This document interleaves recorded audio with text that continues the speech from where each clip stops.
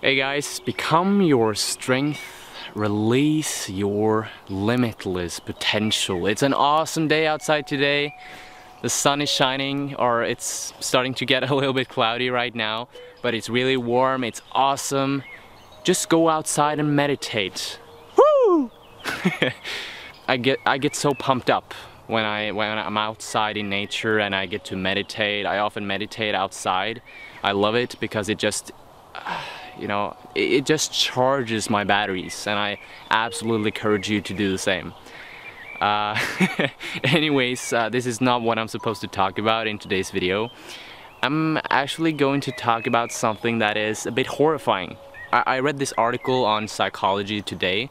There was this article written by a guy named Robert L. Leahy. He's a professor in psychology. And in this article, I can link it to you in the description below so you can read it for yourself. In the article, the professor stated that the average high school students of today have the same levels of anxiety as psychiatric patients had in the 1950s.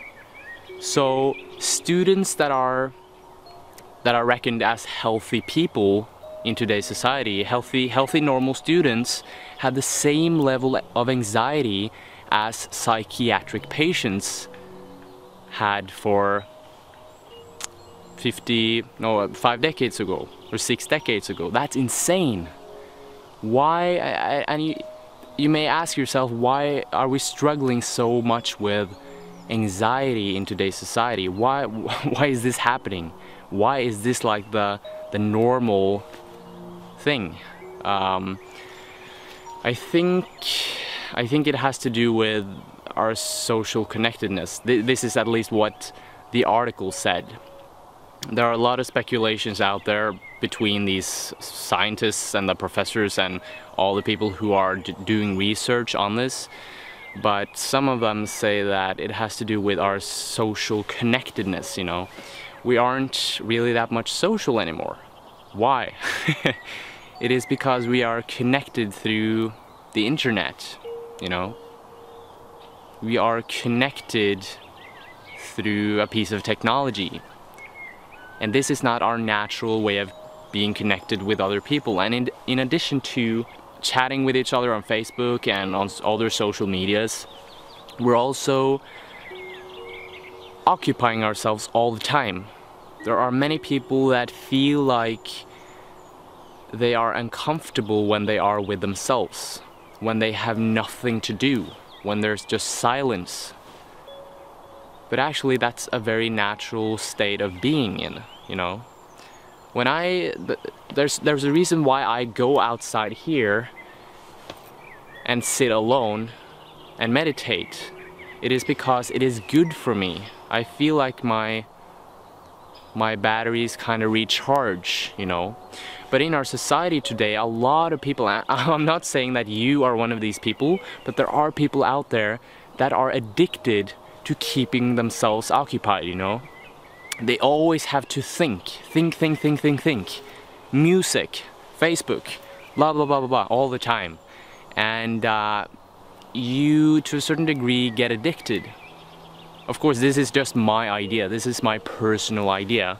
Step away from technology sometimes. Go out to nature. For example, meditate. Meditation is awesome, and meditation becomes 10 times better if you don't do it at home.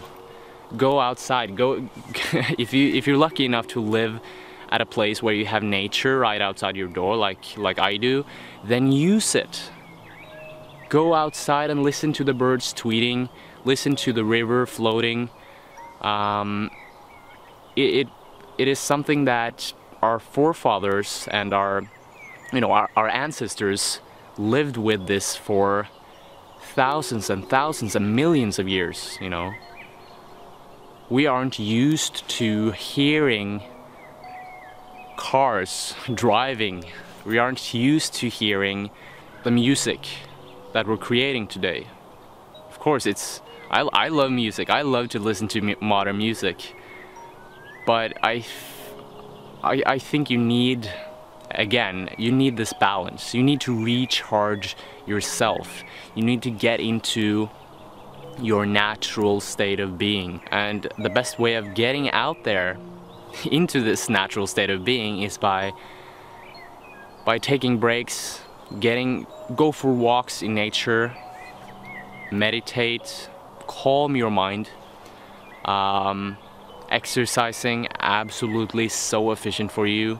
I've just started to actually get going again with my exercise again, because I had this 1 year break from exercise personally, and I really feel that I can really feel the difference between not exercising and actually exercising. Your mind, your body, your soul is basically running in a much more smoother way. You feel more healthy in so many different ways. So yeah, anxiety is a big problem for us. Students, high school students today have the same levels of anxiety as psychiatric patients had 6 decades ago. It's insane. So go out there, do something about this problem, okay? I'm challenging you now. I'm going to put out a new video later today. It's about meditation. I'm going to guide you a bit into how to do meditation. I'm going to give you some very quick and easy tips, because, you know, meditation is it's going to help you on your journey if you're into growing yourself, of course. If you're into growing your mind, your body and your spirit, then meditation will absolutely help you. So check out that video later today. Anyways, thanks for watching, guys. Please like, share and subscribe if you like this video or any of my other videos. If you have any questions or requests, then feel free to make a comment in the comments below and I'll answer you there, of course. I also hope that this video got you one step closer towards finding your limitless potential. I'll see you guys later. Bye.